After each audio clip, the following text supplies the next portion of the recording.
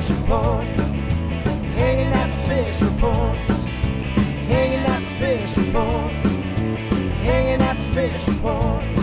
For your latest news and high school sports, tune in to the fish report. Don't need no bed, don't need no pull when you tune in to the fish report. Hanging at the fish report.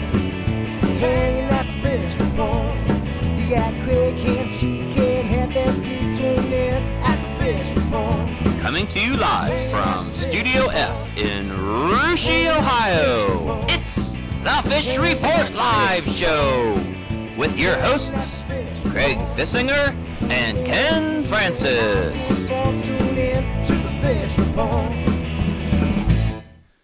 Welcome back to Season 4 of Fish Report Live, everyone. We're back again, folks. My name is Craig Fissinger. That's Ken Francis. Back in the sound room, you guessed it, TK and Heavy D are back for another season. And what do you think, partner? You ready to do this thing again? Absolutely, Craig. You know, it's hard to believe this is our 4th year, but, you know, anytime you can show up in shorts and flip-flops and go to good days of work, it's a lot of fun. All right, well, we got a lot of sports to talk about this year and some big interviews coming up tonight. What do we got on schedule for tonight? Well, Craig, we're looking forward to talking to the Russia girls golf team. We're going to talk to a junior and a couple seniors over there, as well as our head coach, Doug Borchers. We're going to talk some cross-country, Craig, and we're going to talk with the fastest runner in this area, Sarah Kanney from Coldwater, as well as we're going to head up another MAC team, and we're going to talk some high school football and Minster star Eli Wolf. All right, well, before we do all that, just like we do every year, we like to do a weekly trivia question where you ask me a trivia question. I look for a little help from our viewers out there and try to answer that question at the end of the show. What do you got for me tonight? Well, Craig, since we're talking some MAC football tonight, Marion Local and Coldwater, they've dominated the MAC for the last several years. So who is the last team besides Marion Local or Coldwater to win a MAC football title? And my choices are? Your choices are Minster, Delphus St. John's, Versailles, or St. Henry. Okay, well, you told me that question a little bit ahead of time, and I have no idea, so I'm going to need some help from the viewers. For the viewers out there that are watching this on the Fish Report Live page or their computer, you'll see the trivia question on that page. I'm also going to be sending that out on Twitter in just a little bit, so hopefully we'll get a little help, and I'll try to answer that at the end of the show, okay? Boy, that's a lot of football power right there, Craig. And but, yeah, hard to believe Marion Local and Coldwater have won as many as what they have in a row. All right, well, I'll give it a shot, and let's get things started talking a little girls golf. We're going to be talking some boys golf in the weeks to come. Tonight we're going to start out with girls golf, Ken, and the season just got underway back at the beginning of August. They've been playing for about a month now. I want to ask you, who are some of the girls you see playing well right now in this first month of the season? Well, Craig, you're going to talk good golfers in this area. You have to start off with Fort Laramie Redskins sophomore Emily Knopf. Okay, she's been fantastic this season. She had a great summer. She holds the 9-hole low score right now of 32, and also the 18-hole low score, Craig, of a blistering 70 she shot just the other day. Add to with her of the Fort Laramie Redskins, Kristen Barhorst.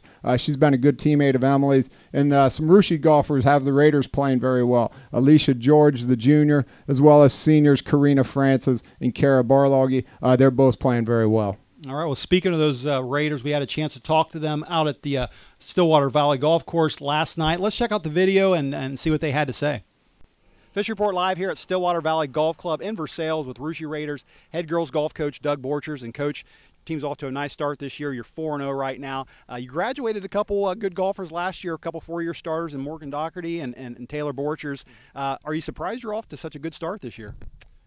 In a way, yes. You know, we got 3 returning lettermen. And I knew they were going to be good players.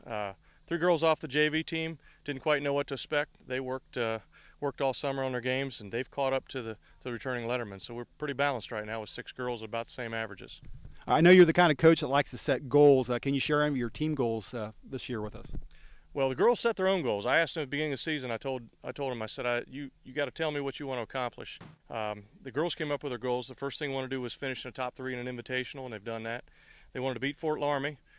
We've got that match coming up this Thursday, although we've beat them in invitational already. And then they also wanted to set a school record. Haven't done that yet, gotten close. Last match we were 7 strokes away from the school record, so they're honed in on that one also.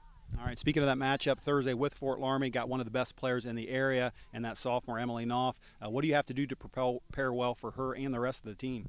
I don't think you can prepare for Emily. She's a phenomenal player, and she'll play some big-time golf someday. we need balance out of our team. We need to focus on what we're doing. We need to keep our putts low. And as a team, I think we can beat them. We're not going to beat Emily. We're just going to try to kind of just stay with her. Lindsay, tell me a little bit about your golf game. Right now, what is the best part about your golf game and what needs the most work? The best would probably be putting and chipping because that's all I've been doing consistently. Yesterday my driver was bad, today my irons are bad, so just trying to be consistent pretty much. Kelsey, what do you enjoy the most about playing the game of golf? Well, golf's a really fun sport to play, but the funnest thing for me is the social aspect of the game, like getting to talk to all the girls. It's a lot of fun. Alicia, Thursday night you play the Fort Laramie Redskins, and you'll be paired up with the talented sophomore Emily Knopf. Tell us how you look forward to that matchup. Emily Knopf is a great player, and I just can't wait to get some good tips from her. Karina, Coach Borchers is not here with us right now, so tell me, who's got the better game, you or Coach Borchers? We're pretty similar players, but it kind of depends on the day. On days that end in Y, I think I probably have the upper hand. All right, Ken. Looking forward to that big matchup on Thursday with Fort Laramie. Anytime you get Roushie and Fort Laramie together, any kind of sport, it's always a good rivalry. But, hey, we forgot to mention some MAC golfers there before that video, and of course, there's some good golfers in the MAC, isn't there? Yes, there is, Craig. We'll start with Versailles. They got a very good girls golf team again this year, Craig, led by Madison Kovalt and Hannah Niekamp, as well as the Minster team, Craig. Allie Fisher, the freshman over there at Minster, also off to a nice start on the links this year. All right, and let's change subject now. We're going to stick with some girls sports, but talk a little girls cross country. And of course, this area traditionally is always very good in cross country, whether you're talking the SCAL or the MAC or even CCC. But who are some of the individuals and some of the teams that you're looking forward to seeing this season? Well, Craig, as you know, cross country for me and you is probably our number one sport that we enjoy, or maybe know the most about. We enjoy talking about all the sports, but we probably know the most about this when we've been following it for so many years. But when you talk girls cross country, Craig, you have to start team-wise off with Roushie and Minster. Very loaded again this year. Those two teams have been the last several years at the state meet in Hebron, and this year should be no different. The two got together the first week of the year again at Milton Union, and Minster got edged Roushie there, but only by about 8 points or so, so it was very close. The two teams are going to square off again this weekend at Tiffin. But Roushie had a couple real nice wins last week at the Greenville race. They beat number 2 state-ranked Coldwater, and they also beat Division II powers Oakwood and Alter. So the Raiders are off to a nice start. All right, and then as far as individual runners, who are some of the individuals you're watching? Well, Craig, for Roushie, you have to start off with Emily Borchers, but you can't leave out the supporting cast that she's gotten this year. The juniors, Molly Kearns has really stepped up her running this year. Lauren Heaton has been consistent as she has been since she first stepped on the course her freshman year. Freshman Megan Frazier is off to a great start, and sophomore Shea Gubo has been running very well. So those Emily, as well as that 4-pack there, Craig, that makes for a very solid 5 girls running together in any meet. And then you can't let out Chloe Flora from Botkins. She's won a couple races already this year.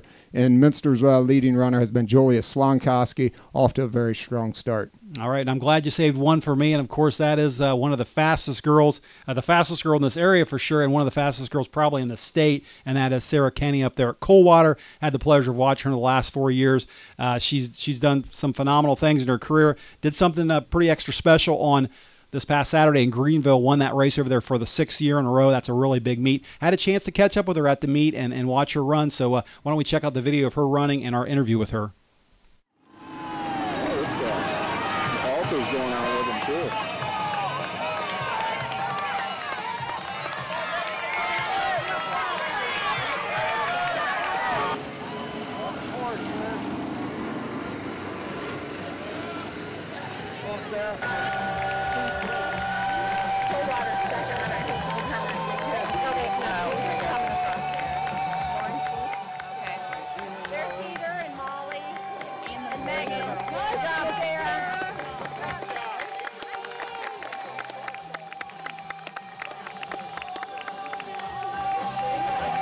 All right, Sarah, you won this race 6 years in a row now, going all the way back to junior high. Congratulations on that. Yep. Your freshman and sophomore year, you ran the small school division. You won that. Last year you went up to D1. You won that. This year D2. You won that. Well, you're a senior now. What are you going to miss about this Greenville race? Definitely just the course. It's a neat course. You get to run over a bridge. It doesn't repeat much. The music's playing. It's just like a fun meet where I think everyone enjoys it, and our team really enjoys it. All right, you got a huge meet next week back at Tiffin. Last year you won that race in D2. What are you looking forward to in Tiffin this year? Definitely, come out, try to win again. It's for your team. We're all trying to win the race, so hopefully we can get as many front spots as we can and have a decent time there. Still working on that, so. All right, and not too much longer. You're going to be talking about college, going to college. Any running plans in college? Can you tell us where you're going to be going? Yeah, actually I'm taking 3 official visits this cross-country season. I may take one more right after season, and then I'll probably decide within that next week. So I'm going down to a couple schools in North Carolina. I'm going to visit where my sister runs Ohio State, and then I might take one to Florida, but I'm not sure about Florida yet. I'm going to see how I like the other schools. So. All right, Ken, and that was Coldwater senior Sarah Kanney. That Tiffin meet, from what I'm told, one of the biggest in the country, is the biggest in the country. 356 teams, like 8,000 runners. Of course, there's a lot of different races, but a lot of fun. Certainly extra special to win a race like that. And as we said before that video, Sarah's been a lot of fun to watch these last 4 to 6 years, hasn't she? She has, Craig. She's had a great career at Coldwater. She's a 3-time state champion. She excels in 3 sports: cross country, basketball, track. She also excels in academics in the classroom. So, it's nice to see her off to a great start her senior season. Wish her the best of luck as she finishes her career at Coldwater and, deals with the pressures of making that tough college choice, and best of luck to her. All right. Well, listen, that's going to do it for our first half of the show. We're going to take a short break, but stay right there, because when we come back, we're going to be talking some boys sports, including football and including that big interview with Minster superstar Eli Wolf. We'll be back in a few seconds.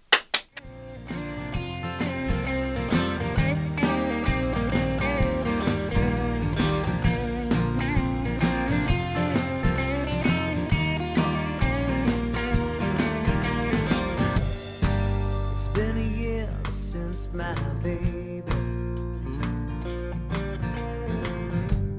finally gave up on me. I can't say that I blame her. She just got tired of playing a losing game. I should suck on my pride and beg that girl to come back home. Deep down I know she's better off, 'cause fools like me are meant to die alone. Someone give me one good reason, one good reason to smile. I'm trying to be that guy my mother prayed that I would be. Some days I feel like hit the mark, some days I fail hopelessly. I think I'm alright, I just stumble from time to time. Oh, my mother knows I'm trying to be that guy.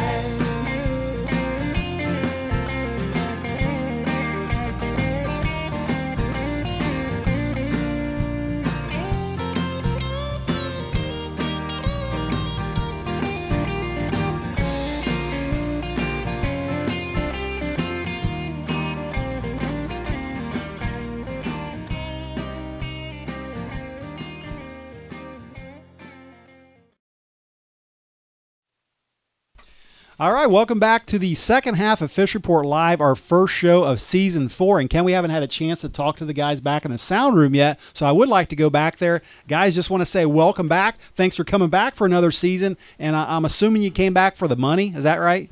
Oh, yeah. Oh, yeah. It's all about the cash. Show me the cash. Or Show me the maybe- package. Maybe it's actually about the cashews. Yeah. Working for peanuts back there. Is that right? I think the room got smaller, too. Oh, boy. Maybe a little That or you guys ate too many cashews, one of the two. Yeah. All right, well, we're going to come back to them in just a little bit. Ken, let's move ahead here and talk some football. And, week 1 is in the books now. I know you had a chance last Friday to head over to Lehman, check out their new turf over there, and also watch them host the Anna Rockets. What'd you think about the new field? And more importantly, what'd you think about the game?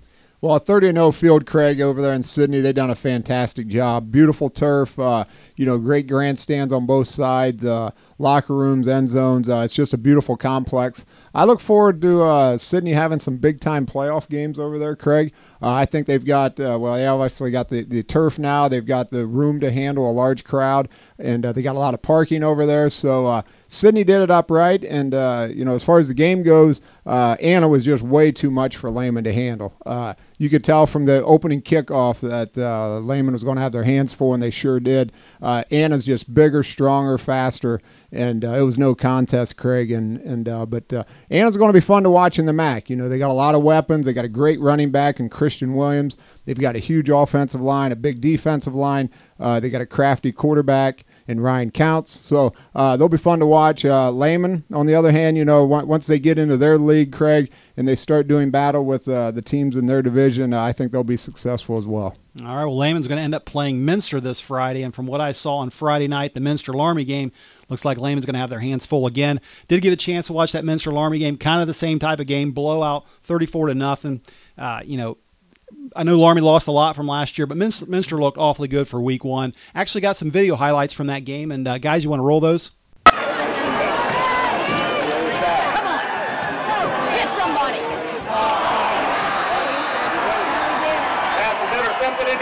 By number 15, Jonathan Niemeyer.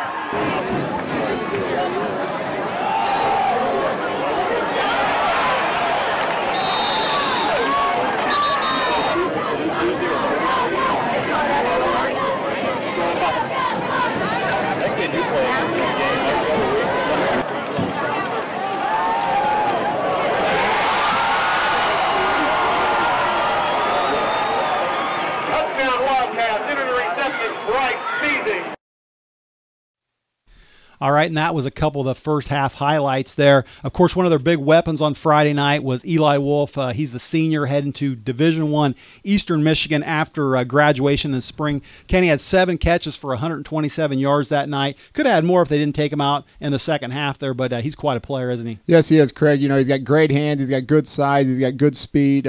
He does very well in track as well, Craig. So you can see him run there, and it was He's got a lot of talent there, Craig. Obviously, he's got an older brother at the University of Tennessee doing quite well. So it's nice to have Eli on the phone with us tonight. Eli, you out there? Yeah, I'm here. Hey, listen, we just watched a few of your video highlights from your game at Fort Laramie on Friday. I thought Minster looked awfully sharp for week 1. I want to ask you, what were your thoughts on how your team played? We've been working hard for 9 months in the off season. I think it showed that first game. We came out, we're physical, and ended up on top, and I'm really proud. All right, well, listen, you're listed as a tight end, Eli, but I saw there were many occasions on Friday night where you lined up as a wide receiver. You have a lot of speed. We've seen that in football. We've seen that in track. Do you see Coach Stokes using you in different positions just because you're a playmaker?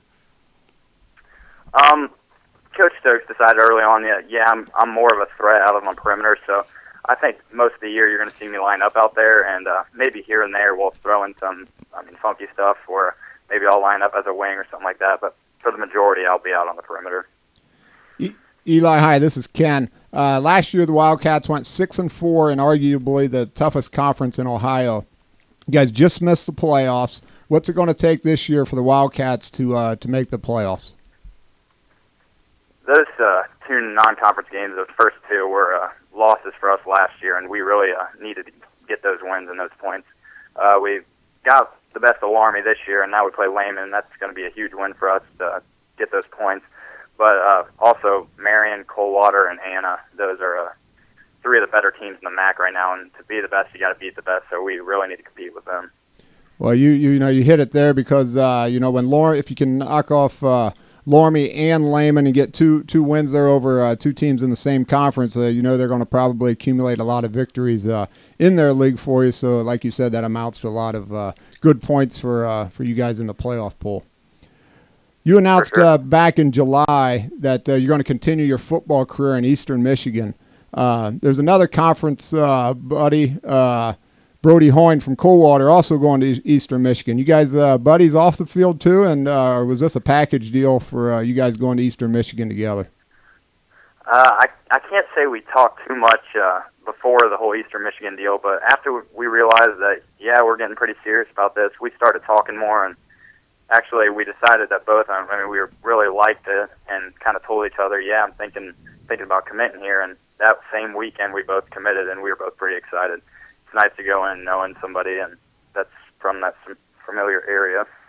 Well, we had Brody on our show last year, and great kid, great football player, and I'm sure you guys will team up well together over there in Eastern Michigan. Speaking of college football, I'm assuming you had a chance to watch your brother Ethan play in front of 102,000 screaming crazy fans in Tennessee last weekend. What did the Wolf family do for the game? Did you make a trip down to Tennessee, or did you watch it at home? Yeah, we made the trip down. A couple family friends and us tailgated beforehand, and I mean, did that whole deal. But it was a great experience for us to get down there. Very humbling. Let me ask you, how many times did you sing Rocky Top? It was a bunch. I was pretty jacked up during the game. Hey, listen, last question, Eli. And speaking of Ethan, we have a clip of an interview he did a little earlier before the season started for I guess it was a Tennessee channel. And guys, you want to roll that clip? Perfect. Your last question is actually submitted by a familiar face to you. At Eli Wolf 16 wants to know, why is your brother so much cooler than you? I don't know if I can answer that question. I don't know really why he said that, but that's pretty funny, Eli. So. Is he cooler than you? I don't think so. You're the cooler brother. Yeah. All right, now, Eli, you got to be expecting some payback next year when you get up to Eastern Michigan. Are you expecting a little payback from your brother? Yeah, we always joke around and have a good time, so I'm sure he'll find some way to get back at me. Well, I know you're rooting for each other, but you're still brothers, so I'm yeah. about betting you there's going to be some payback next season. Absolutely. Hey, listen, great stuff, Eli. I want to say best of luck this Friday against Lehman. Good luck the rest of the season, and thanks for joining us on the show tonight. Hey, thank you guys. Thanks for having me. Thanks, Eli. Yep, see you. Yep.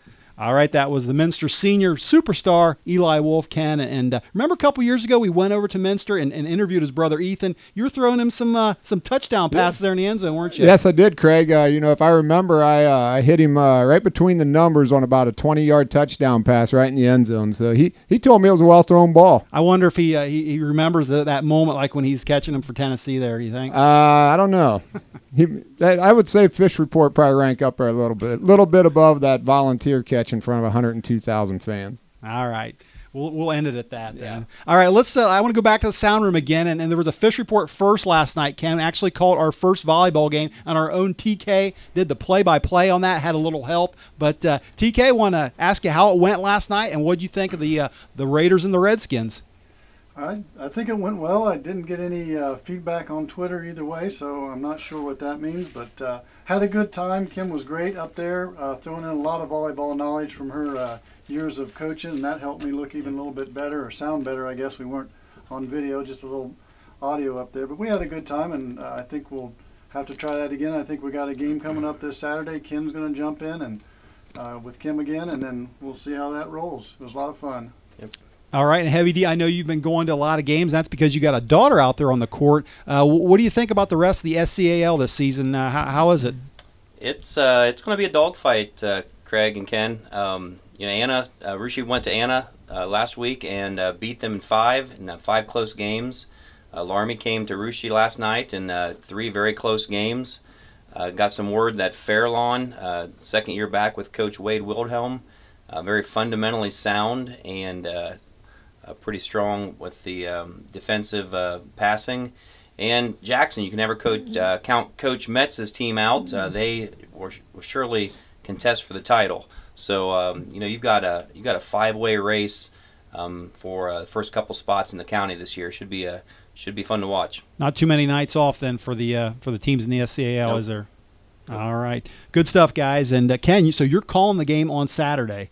Yes, I am. Do you know enough about volleyball to call a volleyball game? Oh yeah. I've learned a lot from TK and Heavy D back here in the sound room, getting some tips from them guys, and yeah, you'll be impressed. All right. Well, I'm actually going to be in Spencerville when that game's going on, so I'm going to be tuning in on my mobile device and checking you out. Yeah, I'll have a partner, Kim Poppelman. She knows a little bit about volleyball, so if I struggle a little bit, I can turn the mic over to Kim. All right, we'll be listening for you. All right, one more thing to get to, Ken, before we close it down tonight, and that is that trivia question you asked me at the beginning of the night. Why don't you tell me what it is again, and we're going to check out the Fish Report telemetrics and see what the viewers thought.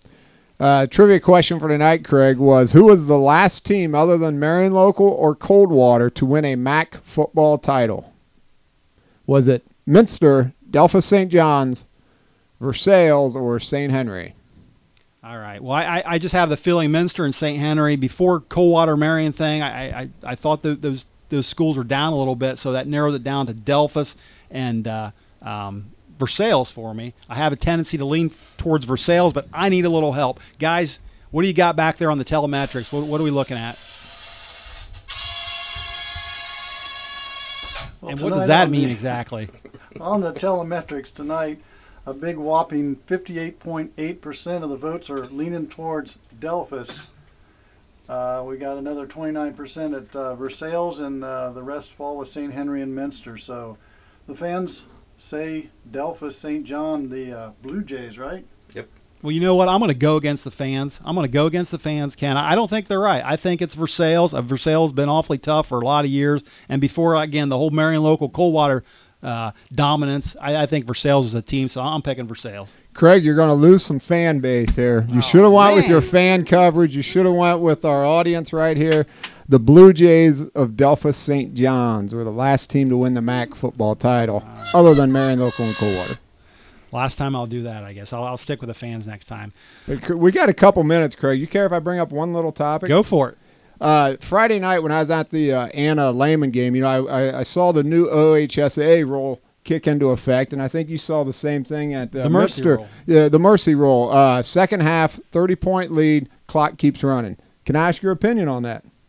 I actually, I kind of liked it. I thought, when the game's out of hand like that and I lose some interest, it was nice to keep things moving. Although I did read a good article this week about how it takes away from the teaching opportunities there. So what's your thoughts on it? You hit the two big points, Craig, right there. The pros and the cons. Obviously, it makes the game go a lot faster. I was talking to a fellow layman friend, and before I knew it, this third quarter was over. It took like 13 minutes, Yeah. And but on the other hand, you do eliminate a lot of coaching. The youth players, the team that's getting, when they put their second stringers in, you lose that time of coaching. So I can't say I'm a big fan of it. I think I would rather see them, come up with another way to maybe soften the blow on the team that's getting beat. But I don't know that that's the answer. All right. Well, maybe that later this season, as we talk to some coaches, more coaches or players on this show, we might even ask them about that. So I agree. All right. Well, that's going to wrap things up for us tonight. Do want to say thanks to the Russia golf team, to Sarah Kanney from Coldwater and Eli Wolf from Minster for joining us on the show tonight. Ken and I and the crew, we're all going to be back again next week, same time, same place, with another big show. Until then, have a great rest of the week, and good night, everyone. Hanging at the fish report. Hanging at the fish report.